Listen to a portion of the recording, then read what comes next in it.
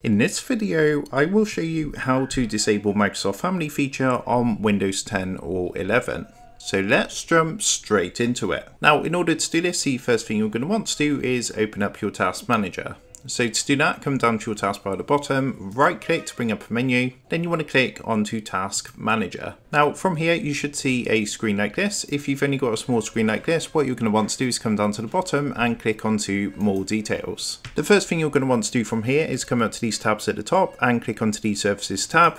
And in here, you want to scroll down to W. So this is in alphabetical order, so you want to come down to W. So if you just keep scrolling down, and in the W section, you want to look for WPC MONSVC. So that's this one here. Go ahead and right click onto this and then click onto Stop. Once you've done that, what you're going to do is you're going to see it's going to say stopped over on the status column. And then what you want to do is right click onto the WPC MONSVC, come down and click onto Open Services. Now on this screen, what you're going to want to do, if we come back to our Task Manager, you can see next to the WPC Mon service that this is showing as parental controls in the description column. So what you need to do in services is actually look for parental controls. Again, this is in alphabetical order, so you want to come down to P and look for parental controls. You can see that's just here. So what you need to do now is right click onto parental controls, come down and click onto properties. And in here, what you want to do is look for startup type and change this from manual to disabled. After doing this, make sure to come down and click apply and then OK. And now you'll notice if we come back to Task Manager and we try to start up this, that basically it's going to keep saying stopped. You're not going to be able to start this up, which means we've successfully disabled the family features on your Windows 10 or 11 PC or laptop.